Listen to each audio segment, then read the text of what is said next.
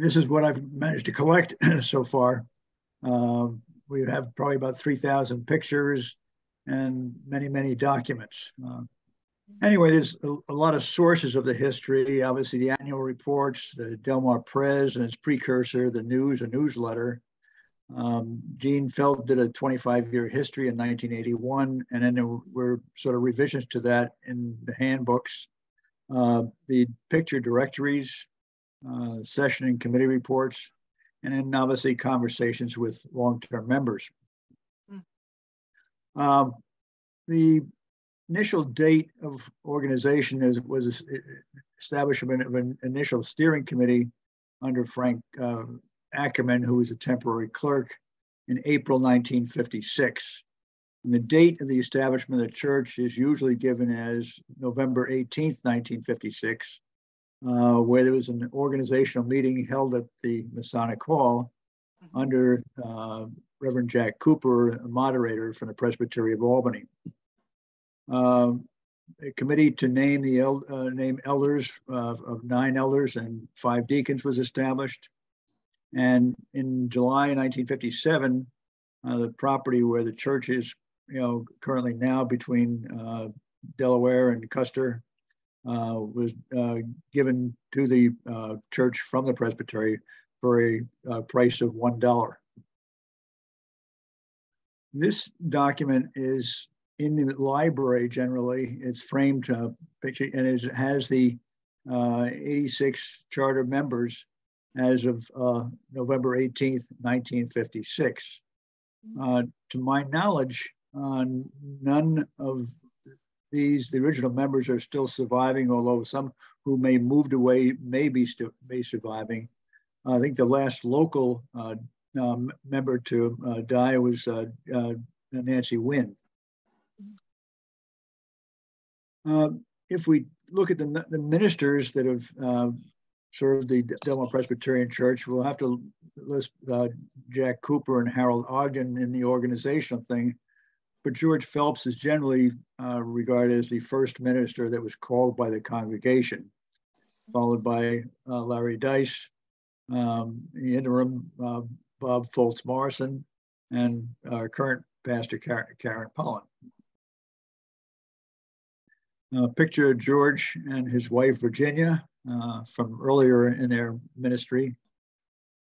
And the church originally was held, because there was no building, at the Masonic Temple on Kenwood Avenue, which is shown on the left, and Sunday school letting out on the right side here. There's also, we have one picture taken of a service during in the Masonic Temple. And this was for several years until the current sanctuary was built. In the early years, after George Phelps was called as minister, the church bought the manse at 32 Alban Road, where I think Larry Dice lives still now.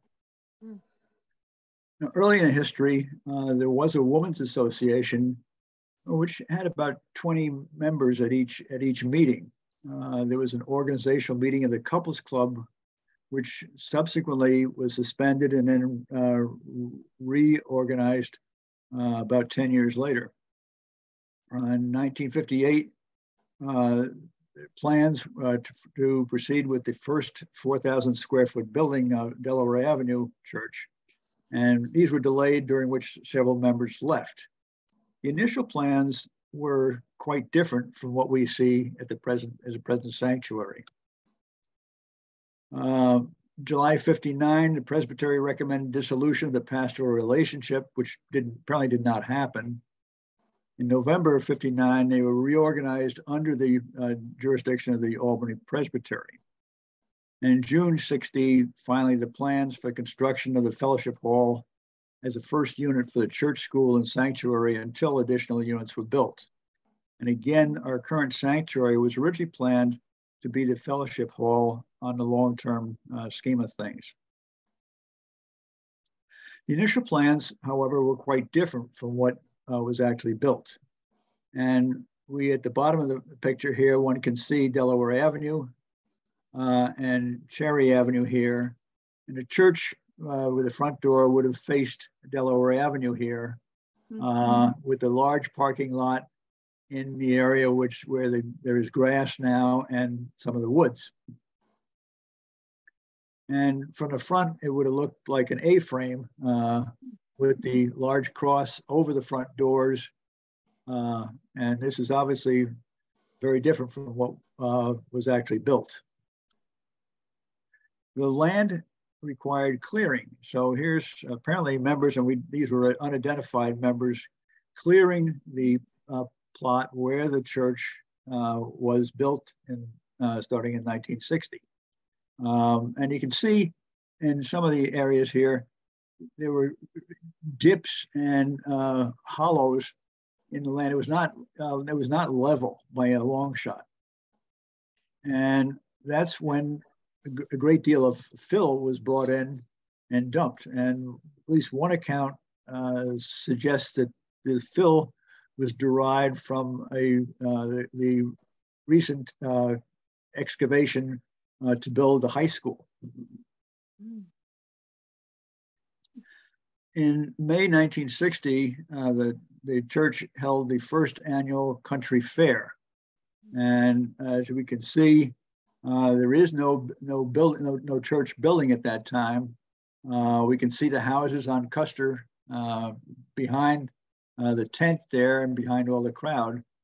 And the parking lot was sort of ad hoc.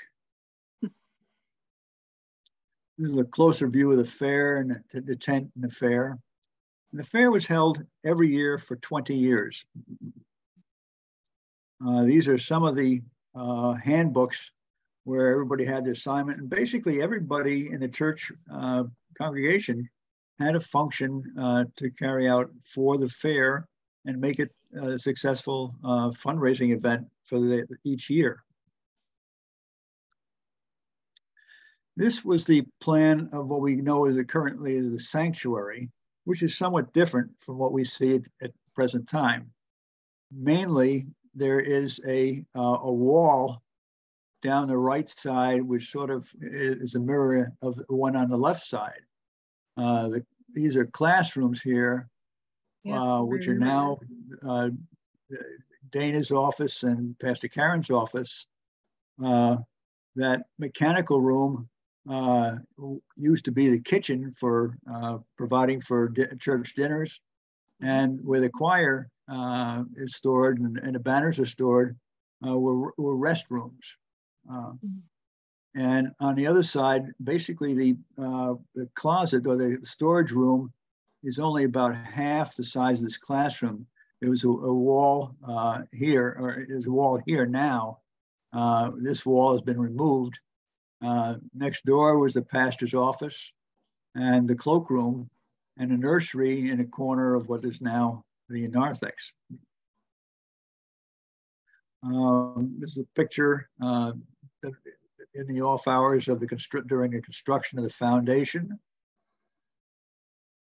And a little later, when the framework for the structure of the building had been erected. And when construction is fairly well along, this is early in 1961. Basically, the windows need to be installed still, and some of the siding. And by summer '61, it was a functioning church. And this shows apparently the congregation leaving at the end of the service. The sanctuary looked a little different on the inside at the time also. Behind the cross, there's a glass wall basically. And one can see an additional panel which is not there presently. Only these two panels remain right now, and this has been opened up. Behind this wall to the right was the pastor's office, and here's Pastor Phelps in his office at the time. The early church everybody was quite mindful of costs. And many of the initial documents on the right here the minutes of two successive annual meetings, report on the Adult Program Council. Looks probably Bob Blake's handwriting, using the Delmar Animal Hospital stationery and the Johnson & Johnson stationery here, and such as. Basically, the church did have stationery, but it wasn't used very often. So people donated from their, occupational stationery supplies. Now, in the early 60s, the Women's Association briefly suspended their activities in favor of an adult council, which would be basically co-ed. Couples Club also went defunct until 1967 when it was restarted again. The annual country fair, as I indicated, was the annual fundraiser. There were summer vacation church school sessions for the children. The Deacons Fund was established. There was transiently a men's association. And during the summer, there were youth retreats to Hebron, or you could actually go there as a summer camp.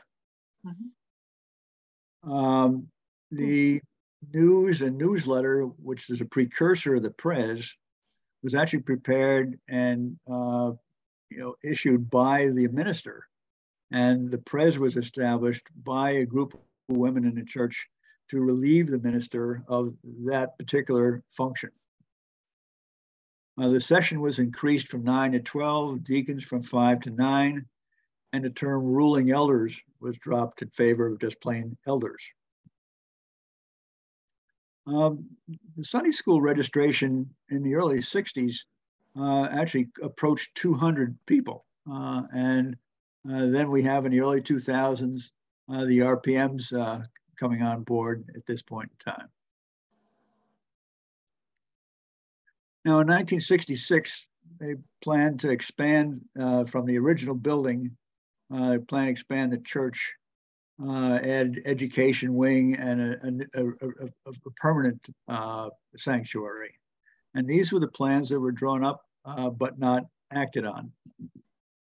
The interesting thing is that this section right here was essentially maintained and kept for the 1968 expansion, and which is still present today.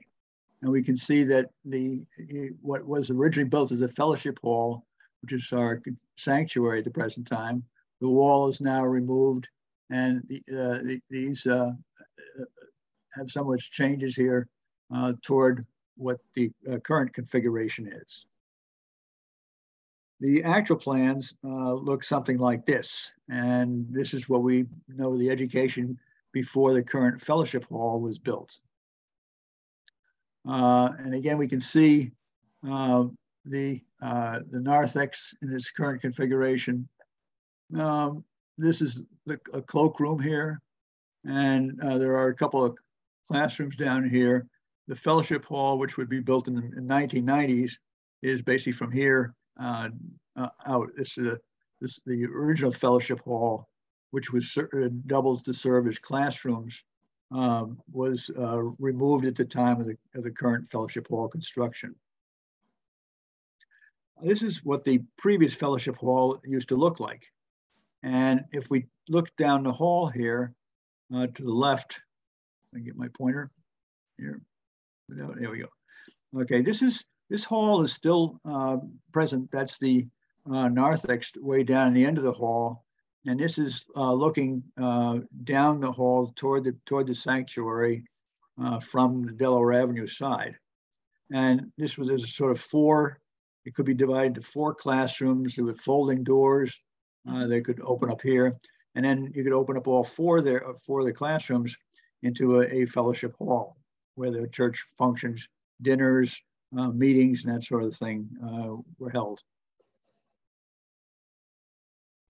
Alice Porter, who died in 1978, was the first woman elder in Delmar Presbyterian Church in 1967. And she was followed by Mildred Knopf and Eleanor Johnson and Sarah Hazelton in subsequent years. Alice Porter was also quite a good amateur photographer. And some of her pictures that she would taken were found in the storage areas of the church when I first assumed the historian function. And she also apparently kept a number of pictures chronicling the events of the church during her time there. Now, in 1966, again, when the actual construction was not completed until 1968, but this is the configuration the church would have had at the end of the 1960s.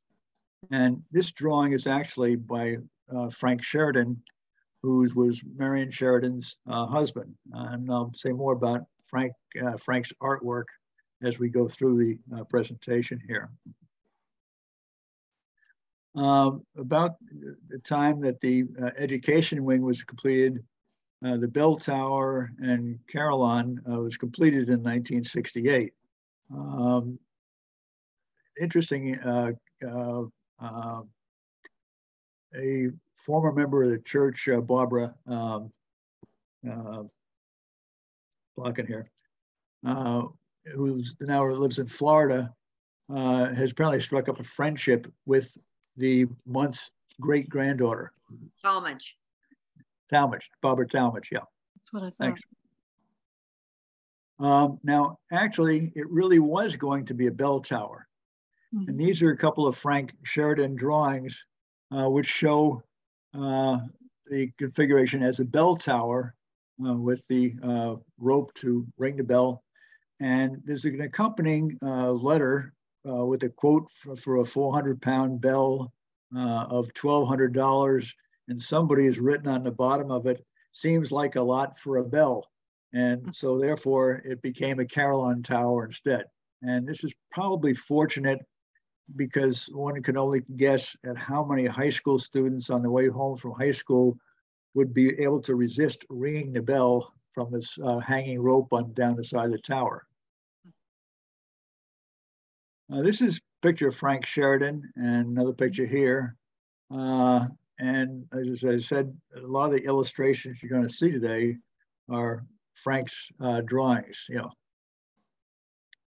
in 1970, we had several events, including a 1973 break-in to Pastor Phelps' study. There was a registry of memorial gifts book, and I would comment here that some of the gifts were in terms of a memorial tree. And to my knowledge, I'm not sure that any memorial tree is currently extant or anywhere around the church. So probably a memorial tree is not a great idea. In 1976, in concert with the National Bicentennial, the church did have a bicentennial service. In 1977, they first looked at increasing the size of the Christian education wing, which was delayed until 1994 and became basically our fellowship hall. And 1978 is when the lamp of the Christian year was donated by Frank Mengel and June Lee, and Peter Dorwalt did, I think, the carpentry and the electrification of that. And I suspect this is familiar to all current church members, the panels. Now, Pastor Phelps retired the end of April 1980, after which a pastoral nominating committee was formed. And also concomitant with that time, the pastor's office and the church secretary office was relocated to where it currently is for Dana and Pastor Karen. In 1980, after 20 years, the fair was canceled for a variety of reasons. 1981, Reverend Larry Dice preached his candidacy sermon and assumed the second pastorate of the Delmar Presbyterian Church. This is from April 1980 in George Phelps' retirement dinner. And George used to illustrate some of his sermons with quotes from Charlie Brown. And so he was presented an original original Schultz cartoon from the Charlie Brown comic strip. The alterations which occurred where we relocated the offices shown here.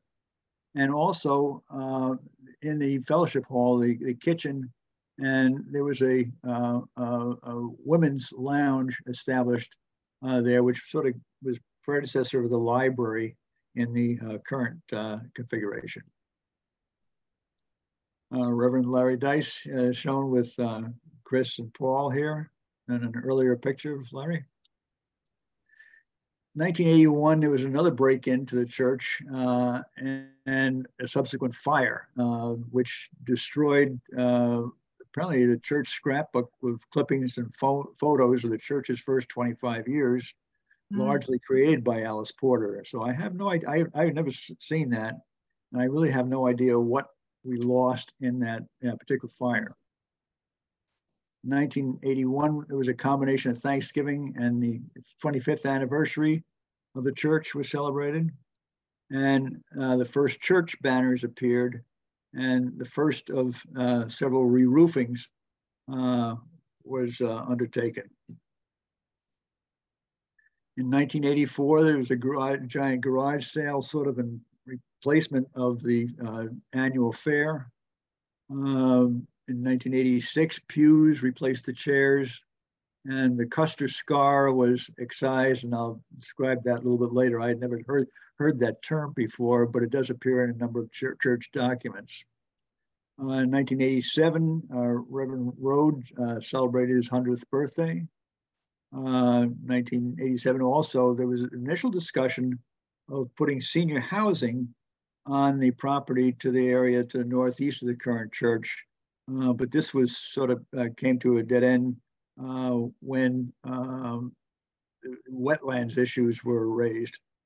So nothing has ever been done there. So we don't live there anymore. We live in Beverwick instead.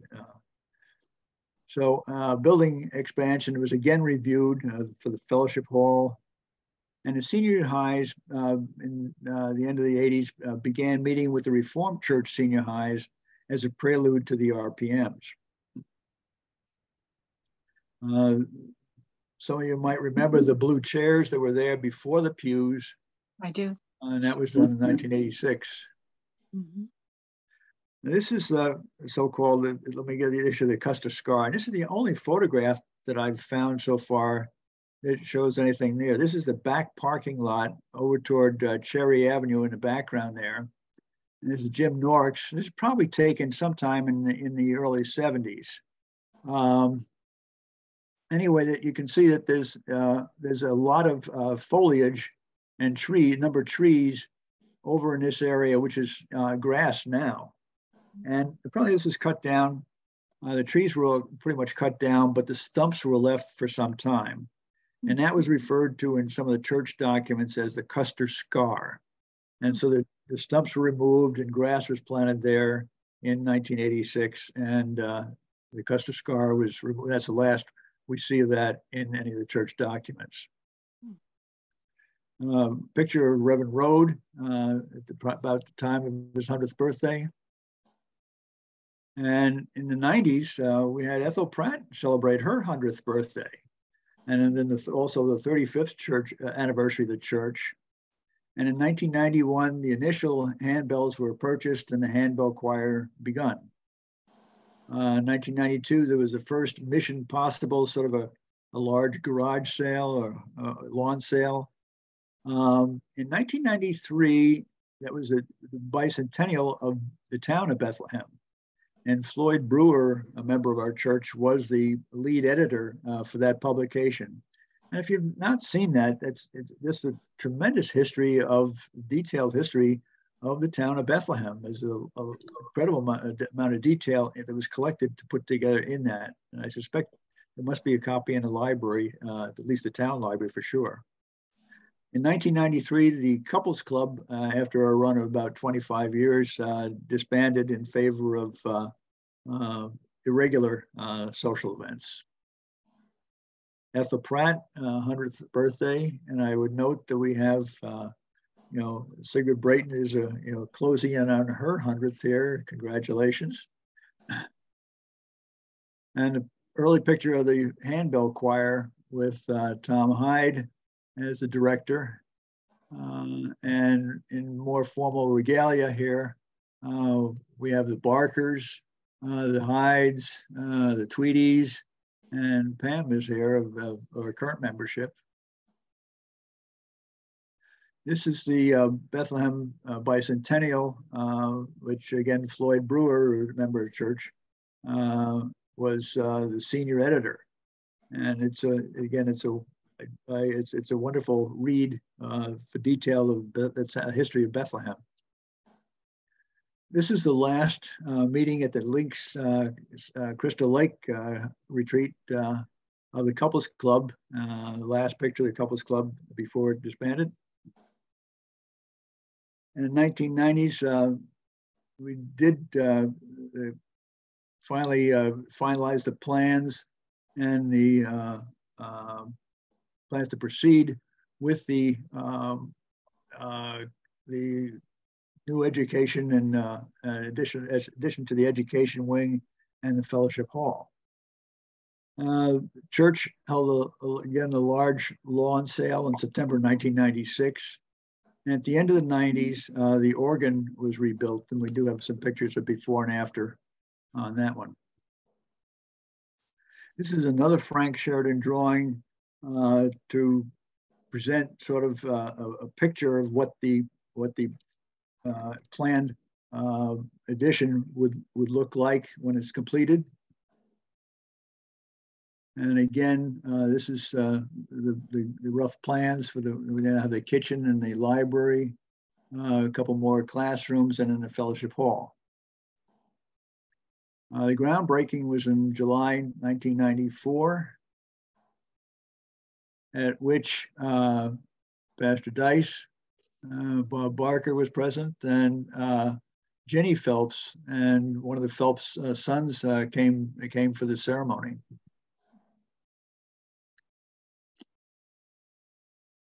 And this is some of the pictures taken during the construction of the fellowship hall, 1994 into early 1995. And its dedication ceremony was held in the fellowship hall in the end of April of 1995. You might recognize some of the people in the pictures there. Now, in September 1996 was a fairly large lawn sale. And you can see by the amount of goods and the tents and everything like that, it was quite an affair. And I'd call your attention to the piles and piles and racks of clothing. Only a small portion of which actually sold, and the rest was then taken down and donated for recycling. And in the recycling process, or in the cleanup process, some 20-odd, some $100 bills were found in one of the pockets of one of the dresses, and it was held by the police department, I think, in town for about a year, and the original owner of the dress was never found, never identified. So this went to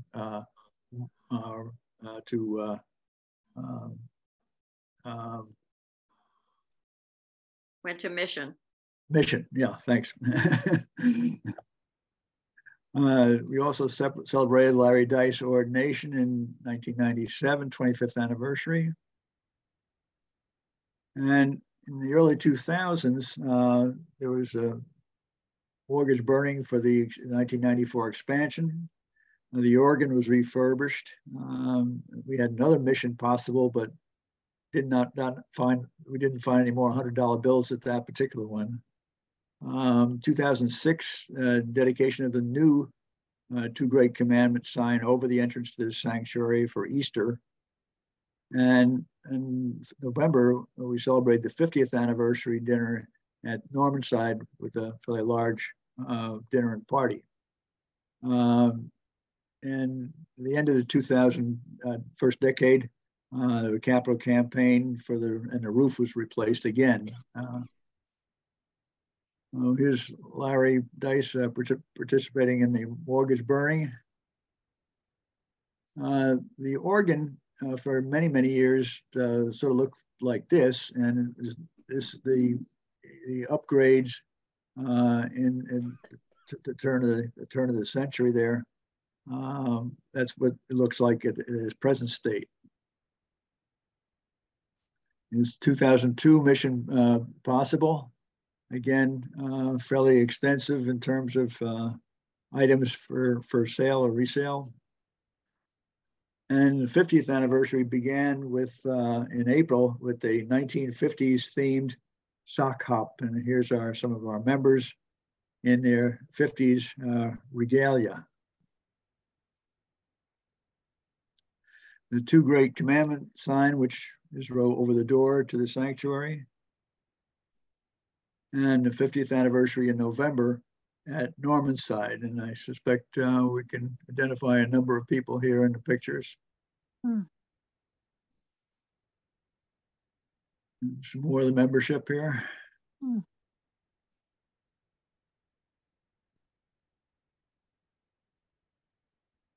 And some more.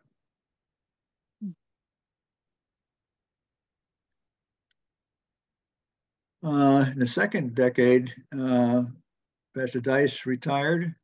We had Reverend Bob Fultz Morrison as an interim minister, and Pastor Karen as our current minister.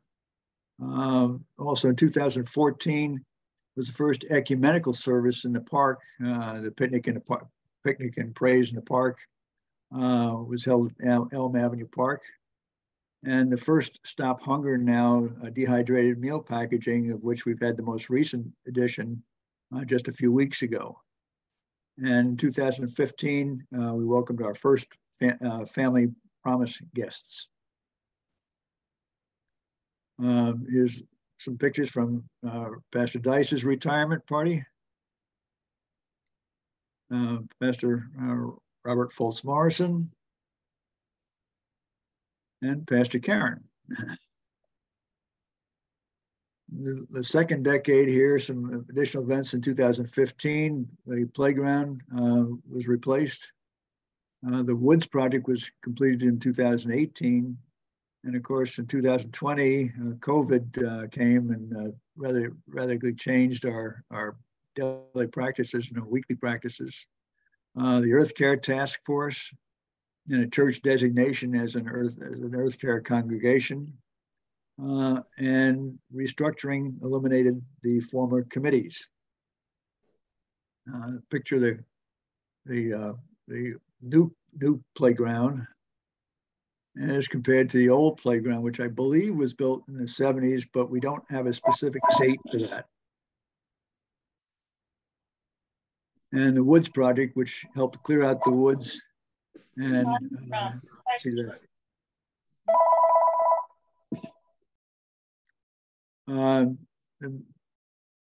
Some of the events of the last couple of years here, the Earth Care emphasis on reduction in single-use plastics, the ventilation project for the sanctuary, the Community Day this year, and then of course our temporary storage of the Bethlehem Central excess desks and chairs bound for Liberia. And here's the installation of some of the heating and cooling vents in the offices. The Spring Community Day this past year in May. And some of the events here, including the bouncy house, some of the information booths, and of course, the barbecue,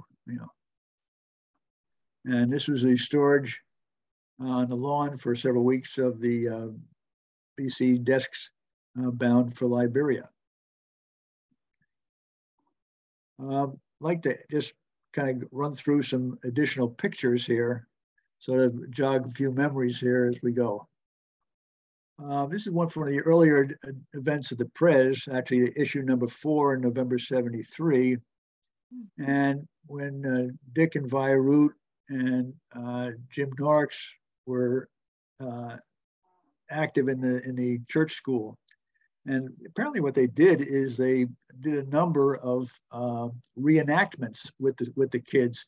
And it must have been a stitch to really be in those classes, because I suspect they were really enjoyable. One time they did the fall of Jericho, and then the next month they did the war with the Midianites there. So during the 60s and 70s into the 80s, actually, number of retreats from the youth groups up to Hebron, which was owned by the presbytery at the time. I believe it was sold in the mid-2010s when the presbytery sold off, so it's no longer an option. But from the 60s right through the 80s and early to 90s, there were a number of retreats held with the different youth groups. You could go up there. There were buildings that you could stay in and prepare meals, and had fireplaces in them for the winter. And the spring they had everything else. See that up on a hill here. The bottom right picture is what they call Strawberry Hill. And it was sort of a circle with the cross, and you could have a brief service up there. And in 1984, the junior highs buried a time capsule. So when I heard that the presbytery was going to sell off Hebron, I went back there in 2010 to try to retrieve the capsule, but that was beyond the abilities to locate where it was. So I didn't find it. We have junior high picnic here. Winter retreat at Hebron was kind of a blast in the snow, literally.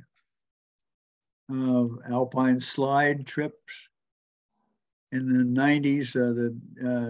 I think Lee Hesberg took the middle schoolers to the Deerfield River rafting, and Braytons may have been involved in some of that too. I think in 2003, the church school did the can construction for a couple of years running, where the food was donated. 2008, we had enough kids to have quite a fairly extensive church pageant for Christmas. And the Misbys did some apple picking there during the following year. And this was originally news, and this was prepared by the pastor without much help otherwise. And so the group of women took it over, and it had issue number one of the Pres in 1973. It was 1972. 73, sorry. And it's been published essentially monthly, or close to monthly, ever since. We're missing a number of issues. Obviously, the format changed considerably over the time before it evolved into its present format. Then we have some pictures of the Women's Association here, and this goes back now to 1967. So this goes way back here. And another picture.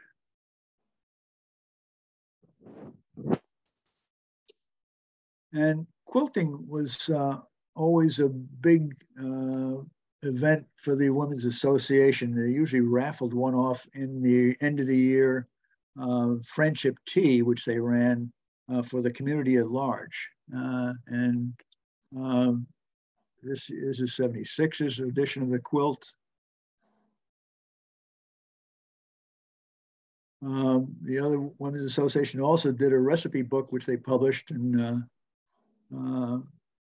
distributed. Everybody contributed their favorite recipes. There was the Friendship Tea, which was held every year for many years. This is in the old fellowship hall before the new fellowship hall was built.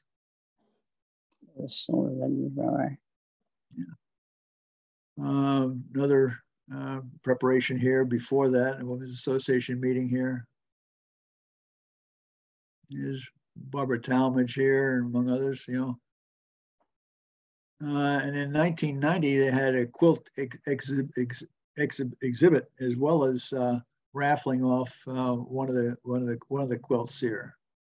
These were hung in all over the church. The Couples Club, which basically was active between 1967 and its last meeting in 1993, had a generally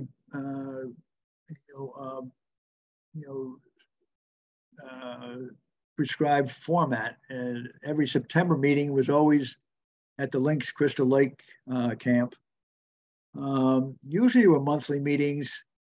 Frequently, the group would go to a play, a concert, some sporting event. In one year, there was a curling lesson at the curling rink over in West Albany here. In December meeting was a Christmas party, which was opened up to the entire church membership. April, May was usually what they call a progressive dinner. And then June was usually dinner out at a restaurant. Okay. These are more Frank Sheridan drawings here. And Frank really captured the flavor of the meeting, the September meeting at the Lynx camp. Horseshoes was always an event. Inside the camp, if it was cool, everybody could go in there and kind of stay by the fire. Some of the meetings were somewhat raucous, I would say. At least I don't remember this particular one. It was probably before our time, a little bit anyway. But with Frank's comments here, something about sadistic committee or something like that. So we do have some pictures from the Halloween party in 1981. You might recognize some people like Pam and Charlie Scholes and Bob Link here. The Scholes over here in their costumes. Jack Whipple and Bob Link there. 1984, we built a sort of a drawbridge to the castle. And it was a medieval frolic, and we have Sir Ron and Lady Carolyn Tweedy on the left here, Sir Kurt Matterson and Lady Nancy Link in the middle here, and the Tafts over here on the right. I guess we didn't rate nobility, so. At the Lynx camp, again, horseshoes was a staple.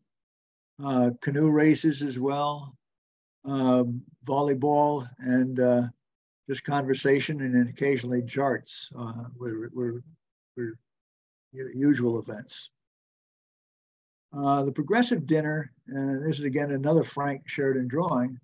You go to one couple's house for the appetizer with maybe 3 other couples, then move to a different house for a salad course, move on to another house with a different group of people for dinner, and everybody would meet at the church for dessert at the church at about 10 o'clock that night.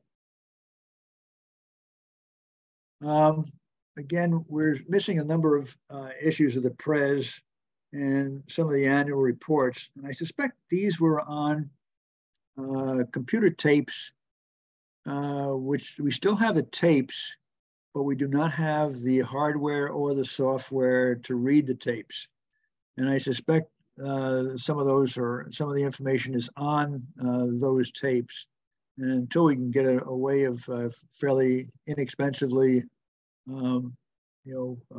harvesting the information from the tapes, we're missing these issues. So if you have any old issues in the 90s here, or even before that, of the Prez or the annual reports around the house, appreciate any donation there.